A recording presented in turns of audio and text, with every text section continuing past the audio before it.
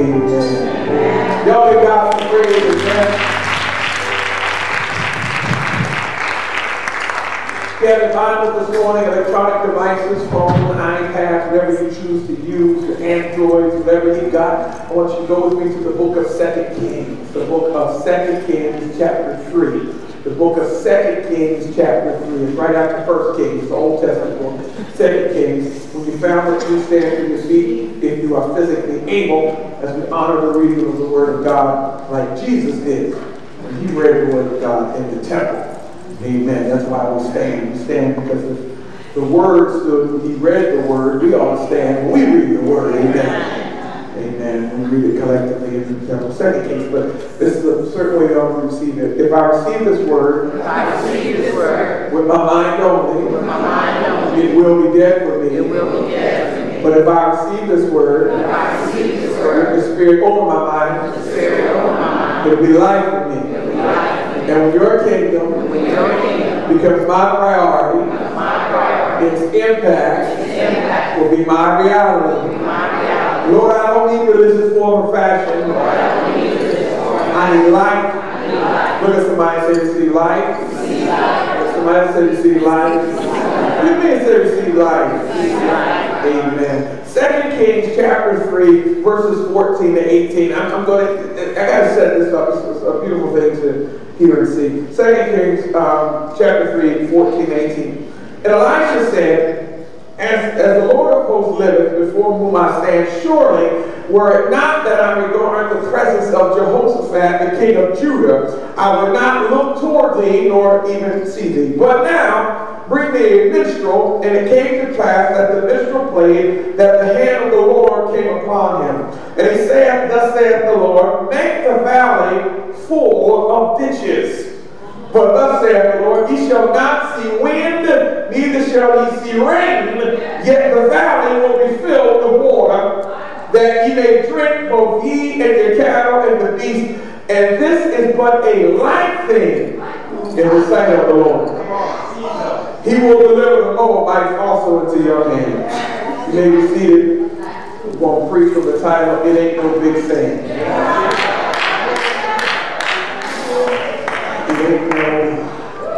It ain't no big thing. Drawing your attention to verse 18 where it says, but this is but a light thing in the sight of the Lord. He will deliver the Moabites in your hands. I want to talk for a few moments from that subject. It's not hard for God. It's not hard for God. It's but a light thing. It ain't no big thing. But Cornerstone, you have to understand that it's at the point of the service where I am called, is what is called a sermon. I rise to give to you what is called a sermon. And as you know, I'm among that strange and peculiar persons who wrestle daily with the call to proclaim the gospel. My great-grandfather wrestled with it. My father wrestled with it. I wrestled with it. But yet here I stand. God has called me and blessed me to proclaim the gospel of Jesus Christ. Now, one thing that we have to understand is that it's within this context or that call that I'm expected to preach a sermon. A sermon is what is how preaching occurs. I'm the preacher, therefore I'm expected to preach sermons. But strange as it may appear, I have come with a confession to you this morning. Confessing that I do not have a sermon. As much as I would like to preach it, Bill, I cannot preach it. I don't have a sermon today. Even as I walked up here to take my seat, and as you tuned in at home, I stand here behind this lectern, and it feels like I just don't have it today. So if there's going to be any preaching today, somebody else has got to preach it. If there's going to be anything that means anything today, somebody else is going to have to say it. But please don't despair, because I may not have it, but God does. My weakness is God's strength. What I lack, God has. What I cannot do, God will do. Preston. This is the moment where John would say that he would suggest that I might do what? Decrease, so that he might increase. There's a word today, Cornerstone. If you came to church today seeking a word, my only task is to tell you that there is a word in this text today. For those who find themselves between a rock and a hard place, I guarantee you God has a word in this text for you today. Now, if you have it all together, you can go ahead and go home. But if you have not yet have it all together, I'm here to tell you that God has a word today. So come walk with me down the corridor of this text. And I can assure you that I won't be too long. But as the chapter opens up, as we look at this chapter, in 2 Kings, it speaks of King Jehoram. He now sits on the throne of Israel. He is, if you recall, the son of Ahab and Jezebel. Israel and Judah, although they're both Hebrews, they're two separate nations.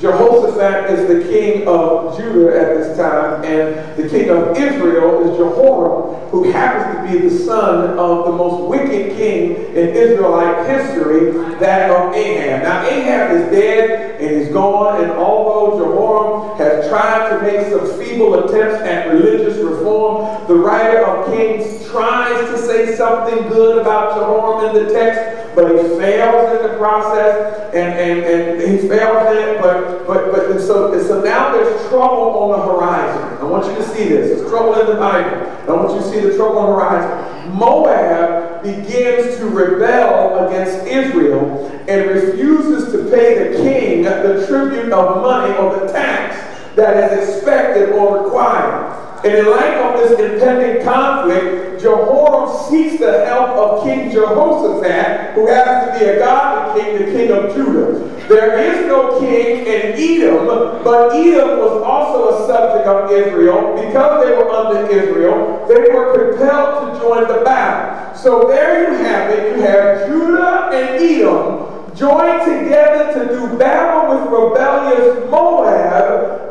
and they bring along, or they ask, God's people, Israel, to join them. Now, Cornerstone Community Church, I want you to understand, those listening and watching and those here today, this is by no means a happy coalition. This is by no means. Israel, Judah, and Edom are actually enemies. They are simply joined together for the survival of each one. All right? They are enemies who need each other so that they might survive. Right? We sing a song, y'all. Right? Don't we sing it? You ready? You sing it? Right? What's it called? Oh, yeah, survive. All right, thank you. So that's what they were doing. They were surviving off of each other. Stay with me, Cornerstone. In order to put themselves militarily in the advantageous position, the three allies decided, watch what they decided to do. They go around the southern end, and they took the long way around, the Dead Sea. Stay with me. It's a far more dangerous and difficult path than would have been to just grow to the mountains of Edom at the south. But the Bible says that they best accomplished. It really means, if you read the chapter, that they traveled in a circular fashion. Church, it was a long way to get to where they could attack Moab from the east. It was a long way. And as a consequence to their long journey, they discovered that during the journey, there was not enough water for their armies, for the journey, for the cattle that followed them, or to feed their troops. It was then that somebody raised the God issue. Somebody raised the God issue. Somebody said to Jehoram, it looks like somebody says to Jehoram, we need to talk to God. And it looked like God had called these three kings together to deliver them into the hands of the enemies. That was the moment that Jehoshaphat raised the prophet question. And it's right there. It's right there. He says, is there not a prophet of the Lord anywhere that we may inquire of the Lord? Is there not a godly pastor that we can inquire of the Lord? Let me pause right there and say, sometimes it's important to get in touch with the pastor or prophet in your life. Be careful who you call, because everybody may not have the right connection. I said, Cornerstone, be careful who you call, because everybody who has a 10-pound Bible is not able to help you and bless you with need. I said, be careful who you call, because everybody, when they Sunday morning shout, ain't necessarily able to get a prayer through. I said, be careful who you call. It may be at the deepest part of your difficulty that you need to get in touch with somebody that can get in touch with somebody named Jesus, so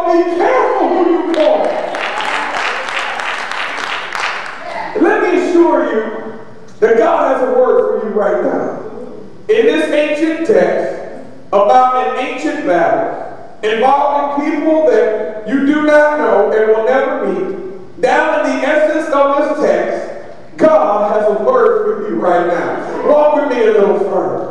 I did tell you that the allies in the text were not really allies, but they had joined themselves together for the purpose of survival. They were really not friends. In fact, they were enemies. And what we learn here is that God is able to take your enemies and make them your allies. That's what we learn right in the text. God is able to take your haters and actually make them elevators. I'm talking to somebody, I know I am. I wish I was a better preacher. It would make sense. You would be able to see that God is trying to take some enemies, that God will take some enemies and have them go out of their way to be nice to you on God's behalf. Who am I preaching to?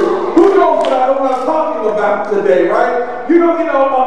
God will orchestrate a conflict in your life simply to cause the one who has caused you the most bitter and heartache, and God will orchestrate that so that your arch enemy will have to become your footstool. How many of you know today that God will make an enemy a footstool? That's why King David said, fret not yourself because of evildoers. Fret not yourself because of workers of iniquity, for they will soon be cut down and they will wither like grass. I'm telling you that there is a word here today, and you have to understand why God is calling you to do something. Not only will He use enemies to elevate you, but sometimes you have to take the long way around. Look at the text. Recall that the enemies here had to get to the battle and a subsequent victory, but they had to take the long way. Sometimes, Christians, you can't always get what you want when you want it. You can. I know that you think you're going to pray about it today and it shows up tomorrow. That's not the way it happens. I know you think you can't always get what you want when you want it. And when you can't get what you want when you want it, that's when you have to take the long route. Maybe God is making you take the long way around. God has a victory waiting for you, but sometimes you got to take the long way around. Can I get a witness here? Can I get a witness here? And what you want may not happen overnight. As a matter of fact, if you live long enough, you know it never, ever happens overnight. It doesn't happen overnight. But if you can just be patient enough and let God get you in the right position, you got to be patient and let God get you in the right position. You can just be patient and let God get you to a place where He can bless you. Your life will never be the same. A lot of us want to be blessed right here, right now, and God says that's not the place that I'm going to bless you. I'm going to have to take you a long way around and get you to the place where I can bless you. Every once in a while, come across a detour in my highway. Y'all know what I'm talking about. Every now and then, I come across a road sign that makes me take an alternate route. But I take it because I trust the sign maker. That's why I take it. And I trust that the sign maker will get me where I want to be. Every once in a while, God will put a detour sign in your life. Every once in a while, God will make you take an alternate route. Every once in a while, you better understand that your journey will not be as straight as you would like it to be. God will always give you an alternate route, but still bring you to a place of blessing. My senior says, sometimes you got to go through something in order to get something. Sometimes you got to go through the fire. Sometimes some of y'all have gone through the fire and the flood. Am I right? Some of you have lived through just about everything. That's why it don't matter what comes my way. I have lived through the fire. I have lived through the flood. But I'm here to testify that there is victory in Christ. He brought me out and He brought me to this place not to destroy me, but He brought me to this place so that I might have victory. Stop thinking that you're supposed to get it overnight. Stop thinking about that. David said, "Yea, though I walk through the valley of the shadow of death." But if you're in long enough, you realize that you have to go around the way. But wait a minute, there's still a word here for you, and I'm getting to it, right? Let me assure you that God has a word.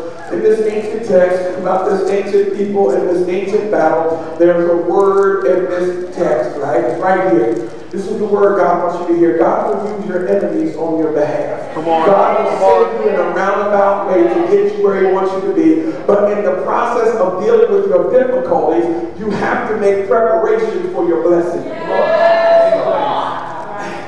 In order to experience the blessing, even in the midst of your difficulties, you've got to make preparation for your blessing. I wish I could make it plainer. I wish it could be any plainer, but you have to prepare for your blessings, right? You have to make preparations for the gifts that God wants to give you. I said this morning at 8:30, stop asking God to bless you when you still have ungodliness in your life that you refuse to move out of. God is not going to fill up something that's already full. And there are some things you've been asking God to remove, but God said, I give you the power to remove that. I give you the authority to do it. Don't sit there and say, Lord, bless me here, and Lord, bless me there. And you are knowingly keeping ungodliness. You know you lie. Stop lying. You know you got a bad attitude. Get rid of your bad attitude. Say that. You know you sleeping around. Stop sleeping around. Right? You know you're doing that destructive behavior. God said, listen, you're doing that because you want to. Not you're saved. You're not doing that because you have to. And I'm not going to bless you with the best things as long. Listen, I said this morning, you tell your kids, I ain't doing such and such till you clean your room. And if that's good for you to tell your kids, what makes you think God that they say the same thing? I will do it after you clean up what you're supposed to clean up.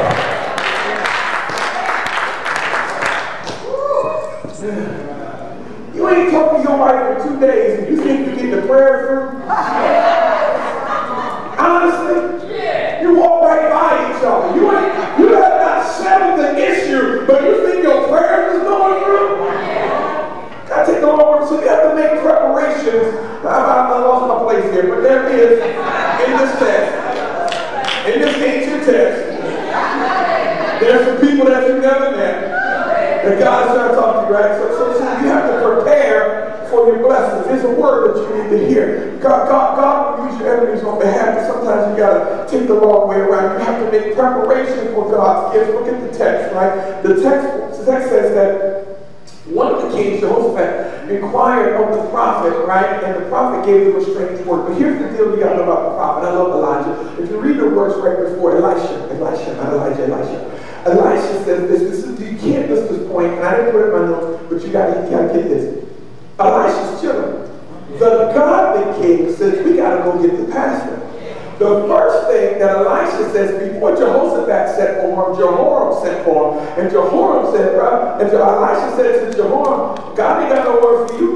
God ain't got no word for you.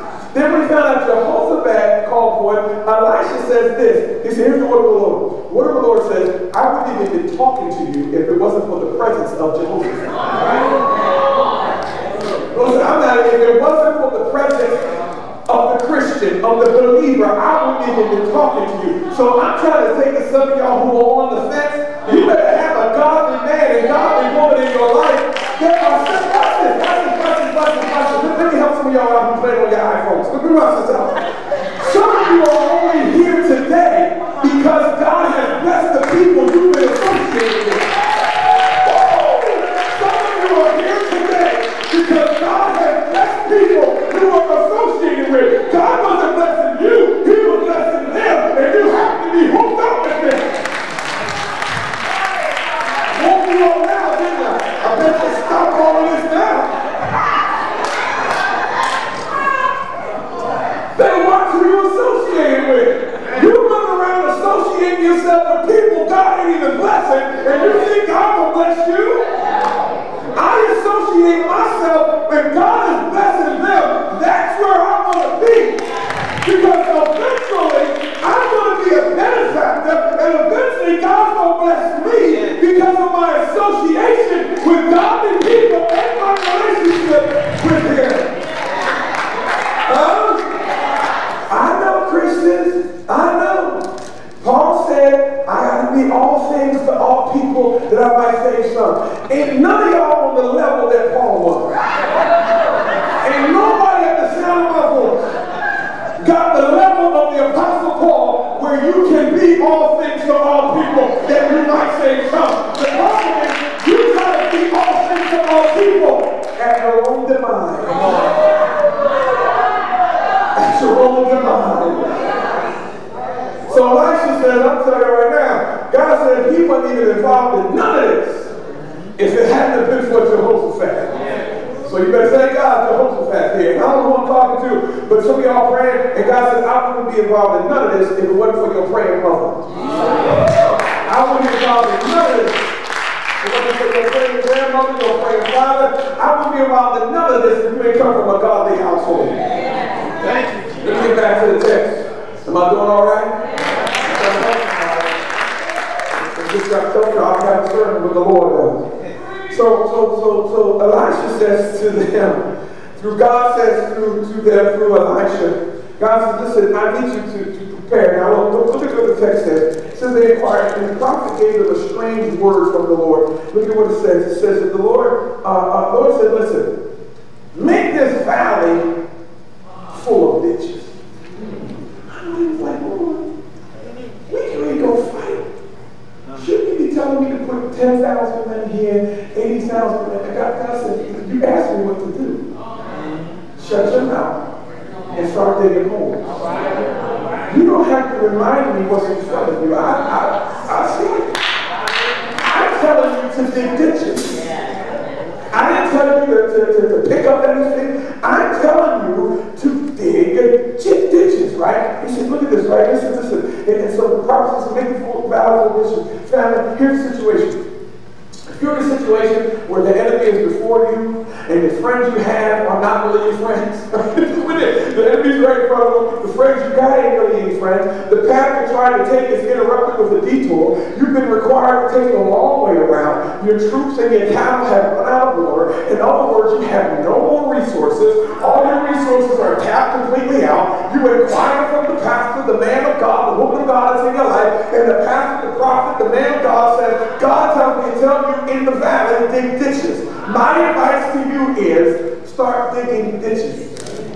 That's my advice. My advice is to you to make the valley, the text says, full of ditches. Not just one, no, full, fill it up. I make the valley full of ditches. Now I realize it doesn't make sense to dig ditches. We got a pending war. The battle is before you, and here you are in the deepest part of the valley digging a ditch. I realize it doesn't make sense to dig ditches. Legalistic people on one side, son of Jezebel and Ahab on the other side, and here you are down in the valley with a shovel in your hand digging ditches. Nevertheless, those are the moments where you must do what God says do.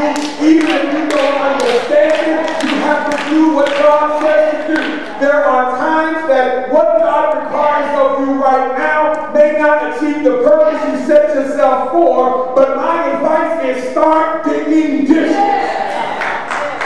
Just consider the logic of it all. Since he's got the whole world in his hands, dig ditches. Since his ways are not your ways, dig ditches. Since his thoughts are higher than your thoughts, dig ditches. Since he has his thoughts toward you are to bring you to peace and not of evil, dig ditches. Since his compassions fail not, they are new every morning, you go ahead and dig some ditches. Since you want his will to be done and not your will, then why don't you stop complaining and start digging some ditches? Since what God has better for you than you could ever want for yourself, then go ahead and dig ditches. Since you're so smart and realize that if you had listened to God in the first place, you wouldn't be in the mess you are in right now. Start digging ditches. If God tells you to dig a ditch, dig a ditch. And here's the reason why you have to dig ditches.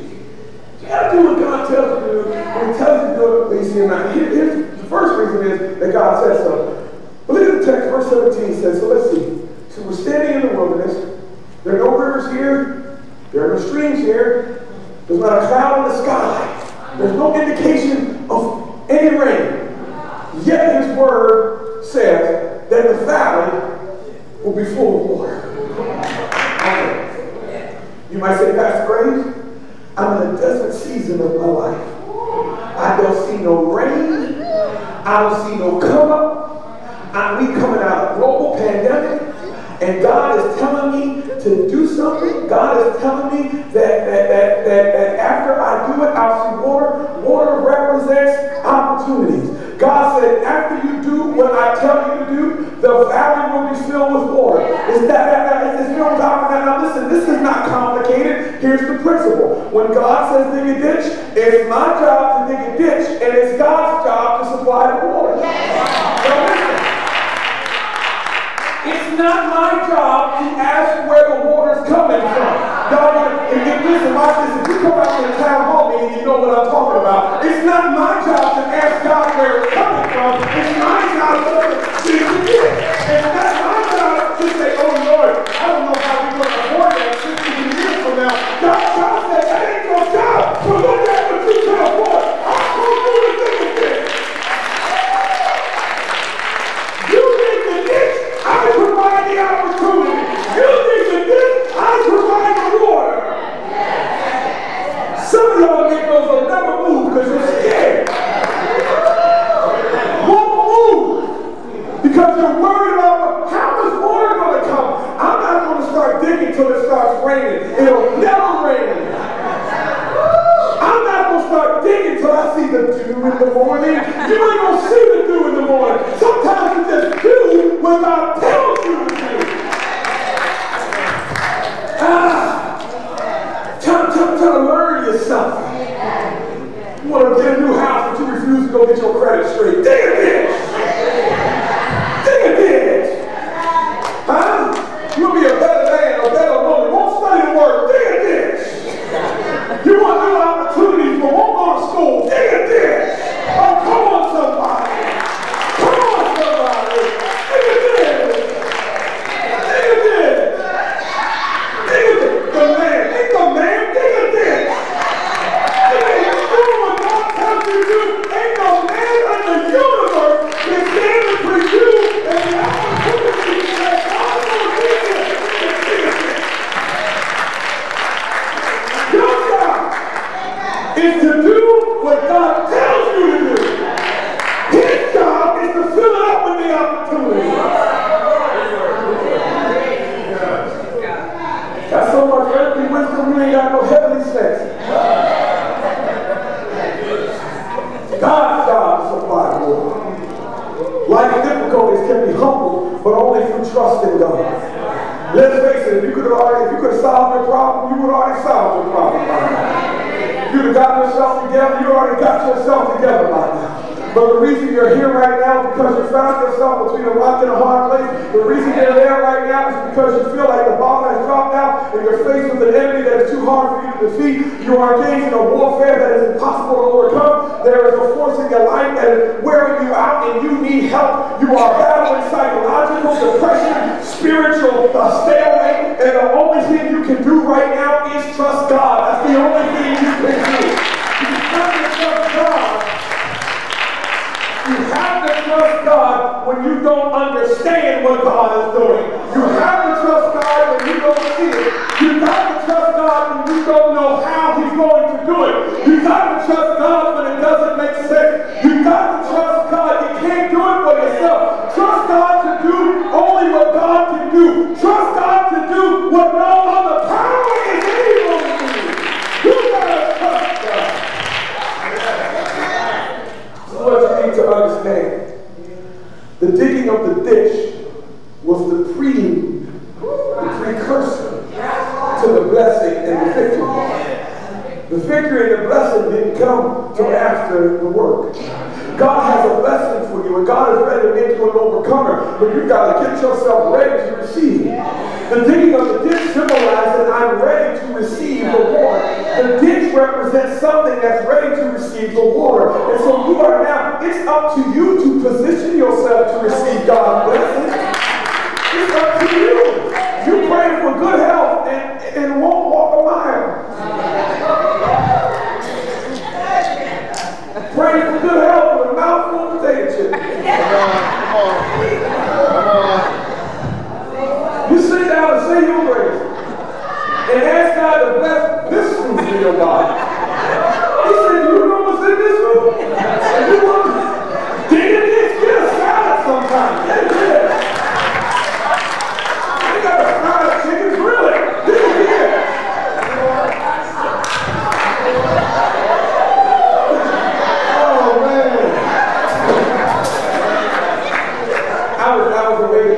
said that I was away this weekend with my family, and we catered.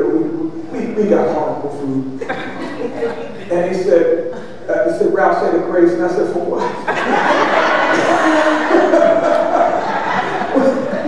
We asking God to do something. I'm just saying. Take it, y'all. God ready to make you an overcomer. But guess what? He's ready to pour out, open a window, pour you out a blessing. But you got to get the bucket ready. I got to go get the bucket ready. God will anoint your head and your cup will run over. But you got to set the table, Cornerstone. If you want a blessing from the garden, you first got to do some gardening. I'm just trying to make it plain. You have to till the soil. You have to sweat a little bit. You got to plant some seeds. You got to do whatever it takes to get the blessing that God is preparing you for. You have to prepare yourself to get the blessing that God has. We said what God has for me is for me, but you haven't made no preparation to receive what God has for you. I believe that the Lord got to make for me. What makes you think that God will give one of his daughters to your raggedy self?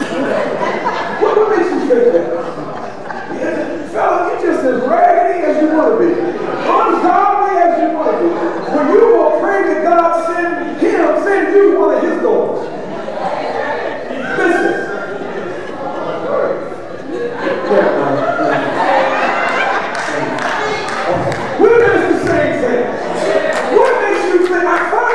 What makes you think he gonna wife you when you got 10,000 pictures on Instagram with your butt out?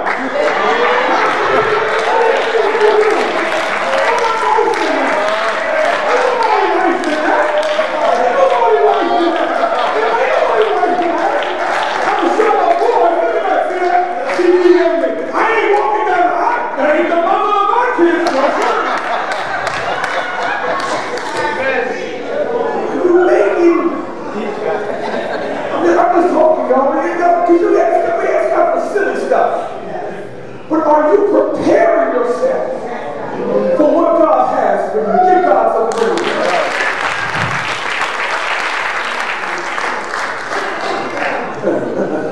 Do your part. I'm almost done. Somebody said he got to hang out. Do your part. And if you think filling ditches in the desert is hard for God, the text tells us it's not a hard thing. Look what the text says. I don't know how it happened. But the Bible says in verse 20, now it happened in the morning. Somebody say in the morning. It happened in the morning when the meat offering was offered that suddenly the ditches were filled with water. Suddenly there was water in the desert. And all I want to say to you is beware of unexpected water. Because beware of unexpected water, because as long as you're dealing with God, beware of the unexpected. I thank God for the unexpected.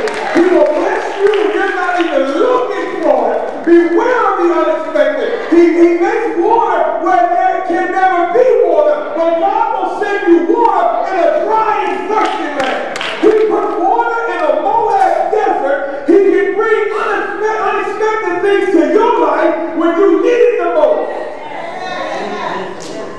God's unexpected water will step in at the right time.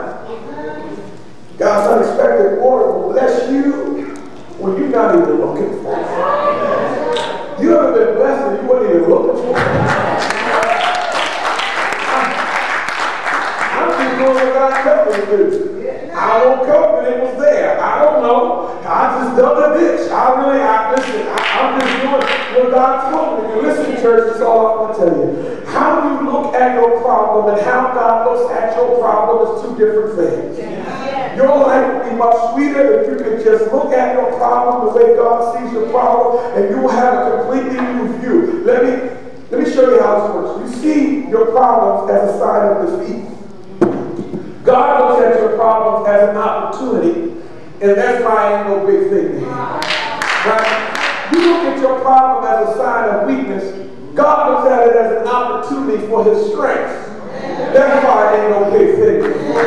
You look at your problems, you look at your problem as a way to go down but God looks at a problem as a way to bring you up. That's why it ain't no big thing for him. It ain't no big thing.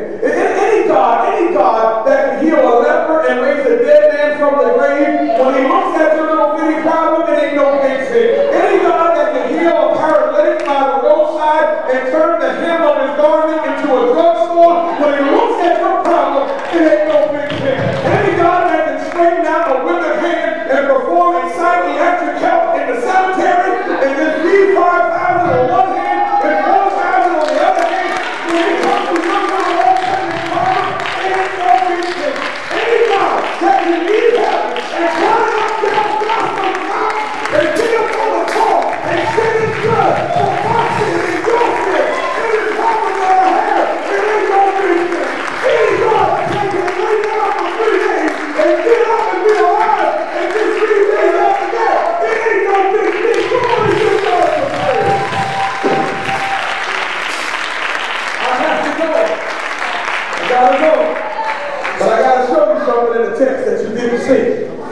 But I know you're wondering, how did I get to this point? The victory of Israel, Judah, and Edom was in the blood. What are you talking about, Pastor? That's a New Testament sermon. No. Look at the text. God took them a roundabout way.